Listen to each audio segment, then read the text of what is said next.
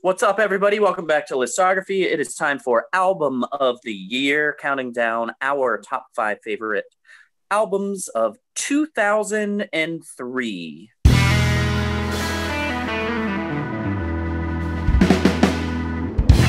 Kramzer. We got Jason and Joe. So what's going on in 2003? I think there is a ton of great music. There's a lot of very about to become super established people at the top of the pop charts, hip hop really taking off. But there is, so kind of what we alluded to in 02, kind of this sentiment throughout the States, at least, this kind of massive anti-terrorism thing going on. This is the year Springsteen will tour the album The Rising, and he tours for like 14 months and sets a bunch of records. Dixie Chicks get kind of canceled on the radio because of their anti-Bush, anti-Texas sentiment. They're like upset that he's a Texan. That backfires horribly. Same kind of happens with Pearl Jam. Everyone's really sensitive. They talk about being against the war and against Bush, and a lot of people walk out on the show and they're like, no, we support the troops. And there's just kind of like this big ugly whirlwind of politics going on. But on a plus side, it's a great year for live music. Everyone's starting to get more comfortable with big events, big gatherings. Coachella debuts this year.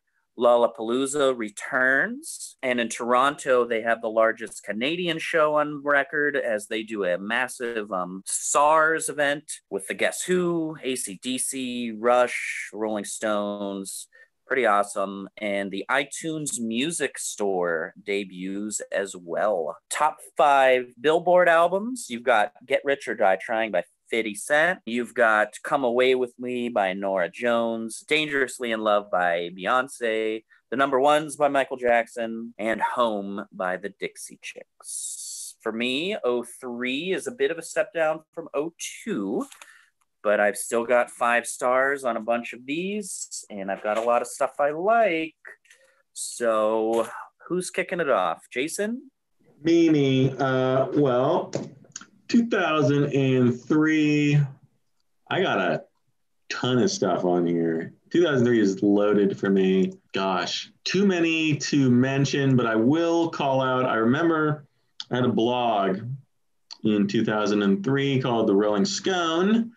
And on my blog, I believe my top 2 were Blink-182's Self-Titled, and number 1 was Sing the Sorrow by AFI. I believe that's what I had. That's what I was listening to back then, but that's not what it is now. Blink-182 does not make my list, but I do like the album. It's in my also list, along with Room on Fire by The Strokes, Absolution by Muse, and Welcome Interstate, I Know.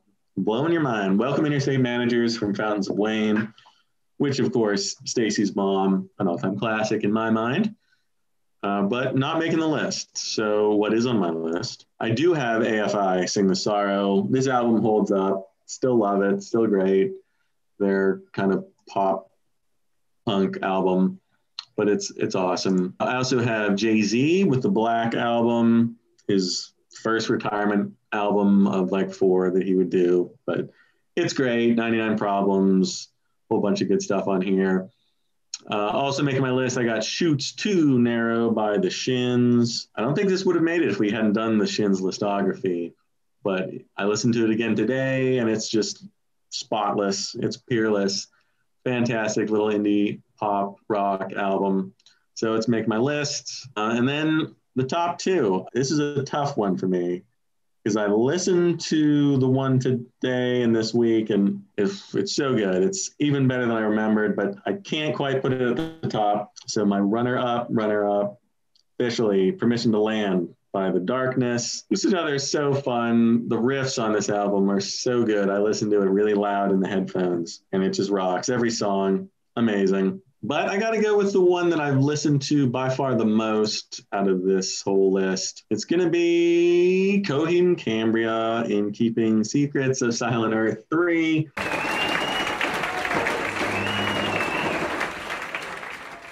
And I'm a big Coheed fan. Finally get to admit that to the world. Have been for a long time.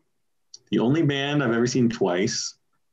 Interesting fact about me. And this album in particular, it's basically emo prog. There's, emo-ness a little bit coming through. Claudia Sanchez has a really kind of high, squeaky voice. But the guitars are classic rock.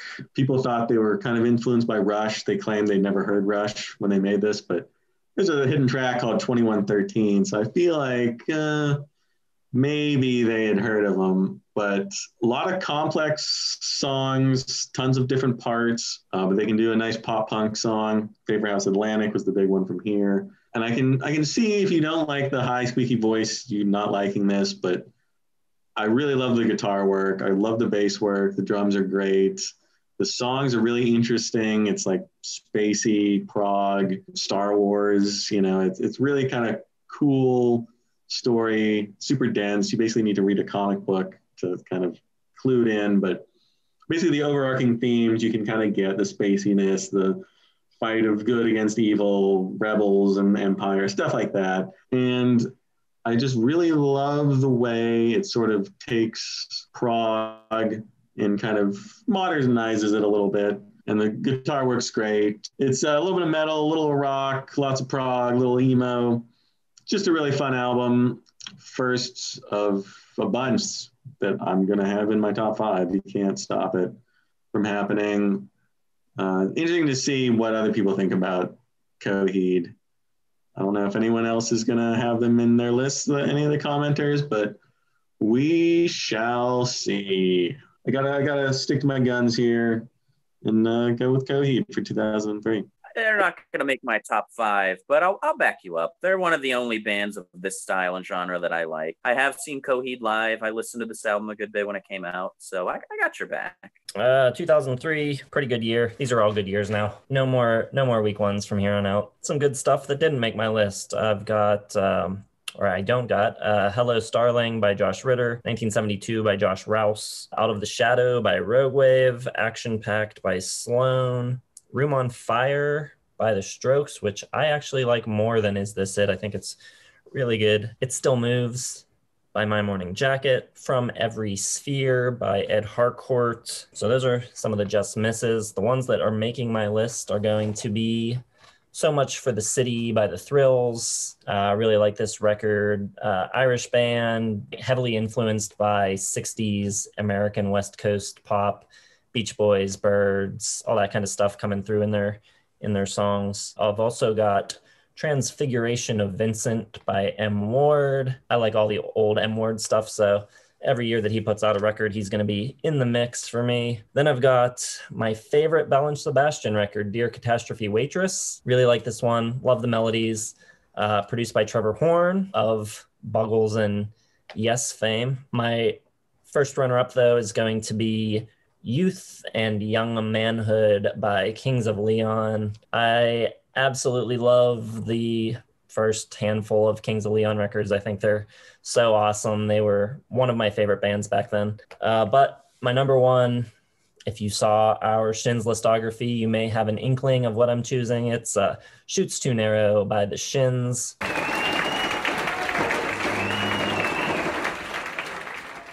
As I said in that video, this was kind of my gateway into indie music. It just really, really struck me. I think the melodies on it are all fantastic. The lyrics are great, but you have to, when I listen to it now, it sounds like a completely normal record to me, but coming from the world of listening to like almost exclusively Dream Theater, Rush, Tool, all this heavy music, this record was so different. It sounded so dinky and small. It just really opened me up to a lot of different sounds and different approaches to rock and pop music. So if you want to hear me talk about it more, you can check out that video. I say a bit more about it, but I love it. Think it's great. Do I know my boy or what? Privately called this one. Also got O2 right in our private, which you guys can't see, text message group. A lot of carryover from Jason's mention and list. I also have Bell and Sebastian. I've got From Every Sphere at Harcourt. The Thrills didn't make my top 5, So Much for the City, but I considered it. Also considered You Are Free by Cat Power, and The Earth Is Not a Cold, Dead Place by Explosions in the Sky. I've got Ryan Adams' Rock and Roll in 03. I've also got It Still Moves by My Morning Jacket. I've got maybe my favorite Yo La Tengo album, which I don't really think is anyone's favorite Yo La Tengo album, with Summer Sun. And I've got, Jason called it as a nominee, Stella Star's debut by Stella Star, a band that doesn't get a lot of attention. Yeah, they're just a lot of fun. Kind of like soaring 80s flock seagulls guitar, very kind of goofy and tongue-in-cheek at times. But my winner is going to be Hail to the Thief by Radiohead.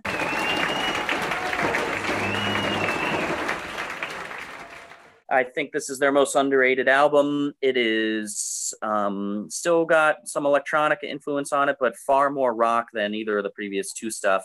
It's a little harder, punkier, aggressive, very political, obviously. But I really like the approach to this. You could tell on OK Computer and even the Bends, Amnesiac, obviously, kind of being the Kid A, counterpart, that they had like an artistic vision in mind, not concept albums, so to speak, but they definitely had a collective idea of where they wanted to go as a group, as artists. This one seems a little more natural, a little more organic. They kind of just write the songs. They've obviously got some underlying political and thematic stuff going on that seeps in, but I don't think there was like a straightforward, let's make this album like they had before. And I think it works really well. There's just so many great songs on here. And this to me is where they're kind of hitting their stride, especially as a live act, putting out a ton of great B-sides and their live performances and stuff like that. I think that Tom is like a perfect blend. This is like his perfect rock star album. He's still pretty at times, like especially on a song like I Will. He sounds great, very angelic, really hitting those high falsettos. And he's being really like passionate, really aggressive. And 2+2, which is a cool song. 2+2=5 just builds and builds and builds, has like no structure, just builds to like this ultimate climax, and he's getting really like passionate at the end. Great guitar work, little more straightforward guitar work here by Johnny that we haven't seen the last few albums. And yeah, Hail to the Thief doesn't get enough love. This is the fourth win for Radiohead for me, and we know In Rainbows is coming up in 07. Will it be a 5-time winner? We'll see in a month or so. But yeah, I thought 03 had a lot of great stuff. I love Hail to the Thief. Next year, 2004, is one of my favorite years of all time. Probably a top 5, top 7 year. I got like 8 5-star rated albums for 2004. What do you guys think of 03? What are you looking forward to in 04? What are you thinking?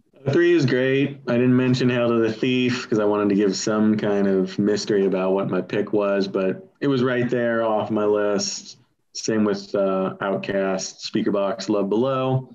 A lot of 2003 and 4, definitely deep years. 2003 is really good. 2004 is really good. 2004 coming up has 2 albums that are probably in my top 50 of all time. So I've probably said that about at least 100 albums, but they're really good records.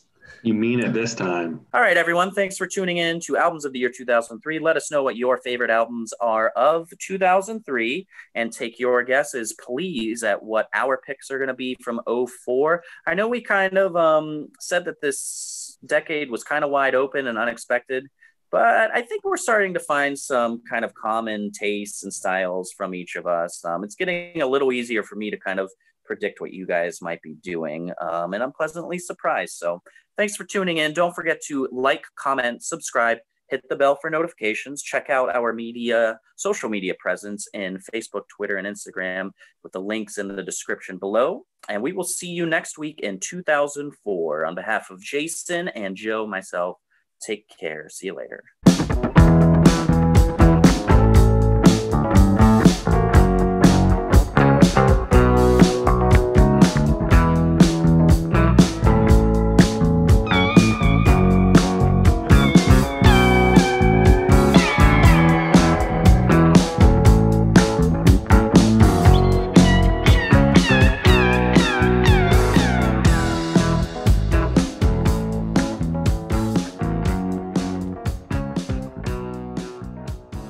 Jason, don't ever call me frozen when you're frozen.